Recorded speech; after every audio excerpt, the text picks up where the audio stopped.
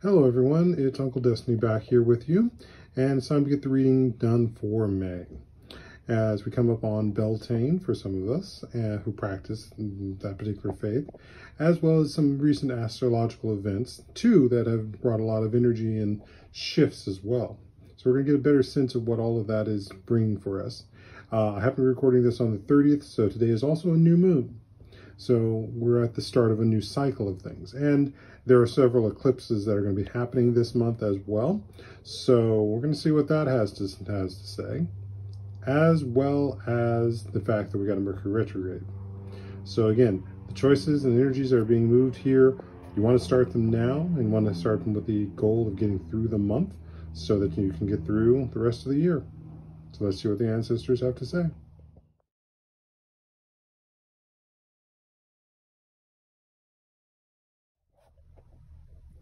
Alrighty, so we have thrown the bones, we've laid out the dice, and we got the adinkra. So, starting with the dice, we're in the third house, and this is the house of communications, siblings, friends, neighbors, and community. So it's much more about our sense of our relationships that are going on here, and those that we are connected with. Now, the adinkra is giving us the knot of knowledge, or sorry, the wisdom knot. And this focuses on wisdom, ingenuity, intelligence, and patience. So when we're looking at how this connects with the third house, we're looking at how we're being wise in our communications, how we're being intelligent and patient in our communications, how are we being creative and bringing that aspect of wisdom into our communications. And that includes with our siblings, with our friends, with our neighbors, and with our community. Now, there is a saying, it is the wise who can untie the wisdom knot.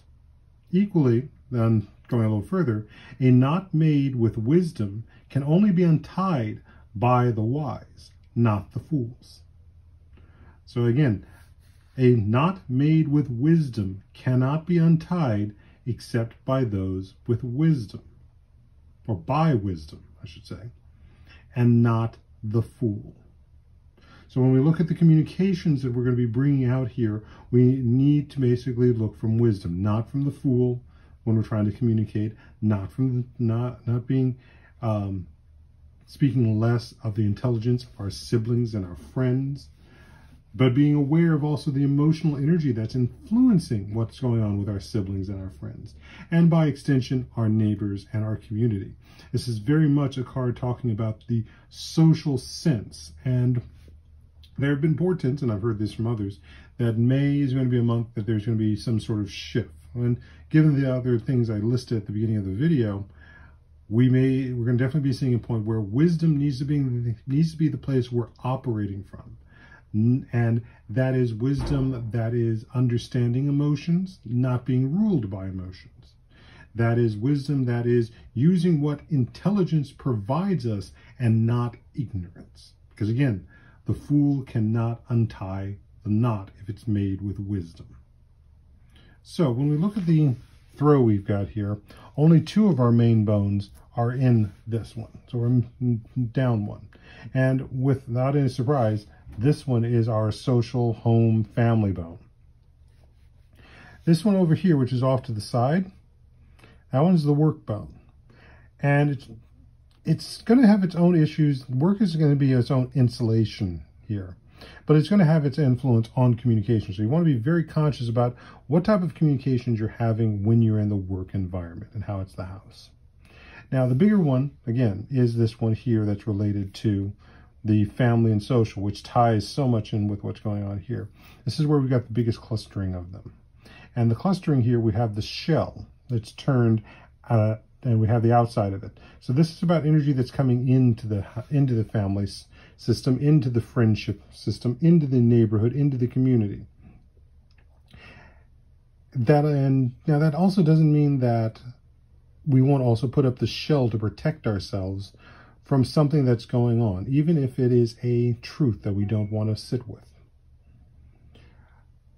And that's also one of the most difficult places, because we want to just withdraw, throw the shield up, and just let it pass. And it's going to be very key about who we communicate with and how we communicate with somebody who has gone back into their shell and put themselves behind that defensive place. It's going to be very important how we communicate with people when we are sitting in the shell, because it's very easy for us to also push people away out of a sense of protection. And that's then where we look at here the quartz piece, which is very close to it. And it very much says to me that there's an issue about how are we perceiving each of the events. We need wisdom to be able to perceive the events, not just emotion. And again, that works both ways. So for the person who's in the shell looking out, and those looking in at the person who's inside their shell. We have to be very conscious about how we're communicating with them. And so that's where I notice we have a parallel place with the spinal bone here, and also the inspiration. So we want to basically hold that in a relationship, that we want to basically, again, be using our wisdom to our wisdom to temper our emotions. Our emotions will drive us, but we must use logic and our wisdom to temper it, so that we're keeping our emotions in balance. And a wise person knows that there's some times where you just do not step into an event because somebody is in a place that they will end up doing harm to anyone who makes contact with them. This is one of the things that sort of comes up with the idea that somebody who's in a crisis moment, that you're supposed to try and stand there in logic and reason with them. No, you're not. That's not going to happen. This is sadly the point that results in, say, people getting strapped down to airplane seats with duct tape. Or, sadly, much more effectively, as a person of color, ends up getting shot by the police. So we don't want to have that happening this next month. And so we need, again, to be working with wisdom, not foolishness. So we've also got support here in how we look at things. And this may be an aspect, too, where we need to talk about it as a group to sort of figure that out. Now, down here, we have the copper piece, which is surrounded by basically our tailbones, which are providing balance. We've got the rib bone, which is providing inspiration. We've got spinal bone, which is talking about our intelligence and the nervous system. All of that's going on here in this cluster. There's a lot of things that are interconnected. Even the broken rib bone here. And it's at this point not so much being one that we'd be standing on like a cane. It's actually something more of a balancing. And it kind of, again, reminds me that we are needing to balance, and Spirit will help us balance as long as we are, again, being open to listening to the conduit it's sharing with us. So this sense of the third house with communication also goes with Spirit. How are we listening to Spirit's communications? We also got sort of this bone here, which gives us sort of the standpoint of how we're looking at wishes. And we need to understand wishes are not always communication. We've got to be conscious about what the wishes are. So we also have this one here up next to it. So I definitely see that there's going to be stuff around how we look at what's going on with our family. So again, wisdom is what we're needing to embody the most in this next month. And wisdom and how we communicate. Because, again, how we communicate can either push someone away from us or bring them closer to us.